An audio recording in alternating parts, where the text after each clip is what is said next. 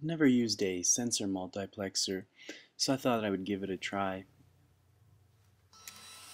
Sensor multiplexer is going to allow you to use more sensors than you could normally plug into your NXT brick. I've used one to tell when my arm has come all the way down, one for when my arm has come all the way up. I also have one on the tines of my fork. The real reason why I decided to use it this time is I didn't have a cable long enough to reach from the NXT all the way to the end of my arm, so I used the multiplexer to extend my reach. You will need to install a separate battery. The green light just means that there's a battery in it. You need the green light and red light on to indicate that it is on. You will need to indicate in your schematic editor that you are using a sensor multiplexer, and from there which sensors you're using.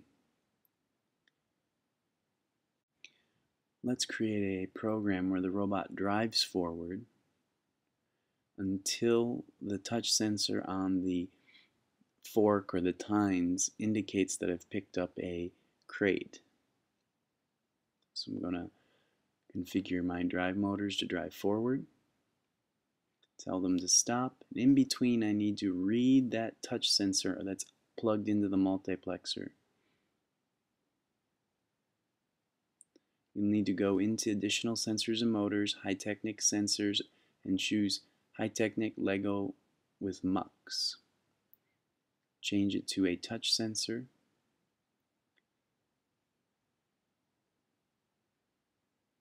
And don't forget, you can always read your context help by pressing Command-Shift-H. You'll need to give it the port on the NXT and which one of the numbered ports that you're plugged into on the MUX or multiplexer. We need to check that touch sensor over and over and stop only when it's been pressed. So to check it over and over, we need to wrap it in a while loop. It's usually a good idea to include a little wait block. You don't want to use all the NXT resources to check that touch sensor over and over.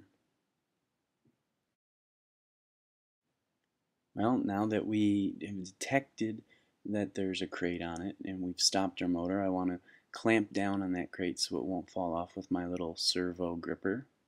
So I need to add the code for that. Give it a little time to complete its motion.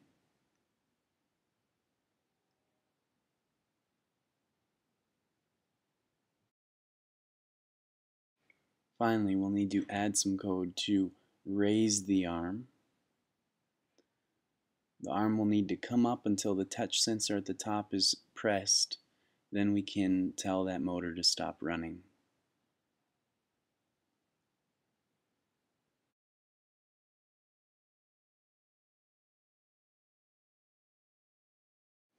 So in between the turning the motor on and off, we need to read the touch sensor. This one is not plugged into the sensor multiplexer, so we can just use a regular read or wait for sensor block.